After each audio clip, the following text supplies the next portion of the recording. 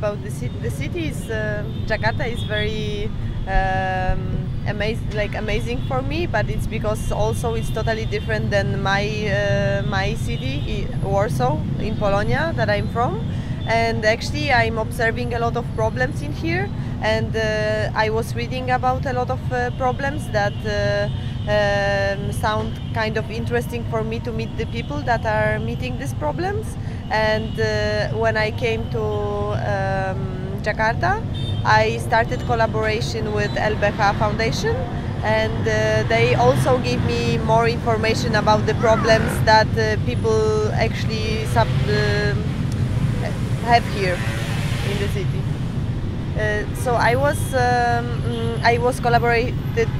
collaborating with the LBH Foundation that is working on human rights problems actually, and we are trying to make workshops for people from different with different problems about that matter. And we are observing public space actually, how does it work, and how to spread some messages in public space by using my installation, which is like a colorful alphabet. And we are concentrating on very important matters like for example Kamisan protests. We were supporting the people that are protesting there. Also Ciliwung River community that we had the meeting with them also, and with some LGBT association, minorities, and people that are trying to promote that schizophrenia is nothing wrong, that it's like everybody can have this kind of illness.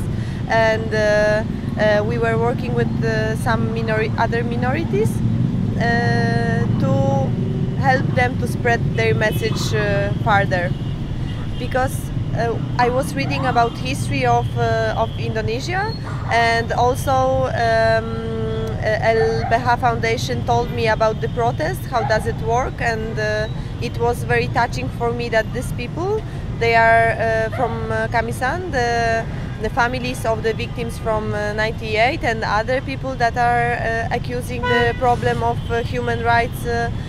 They are meeting there each week just to protest in the front of presidential palace, and they are doing that very peaceful and silent. And I think it's very important for them to spread the message farther, for also maybe for other countries, so that there could be some pressure for the government to finally judge the people that that killed their families actually, you know. So what can I do now? It's just to help them with my methods, also to spreading the message farther to other places, maybe in Poland or somewhere abroad, so the people know about this, so maybe the pressure could be more for the government.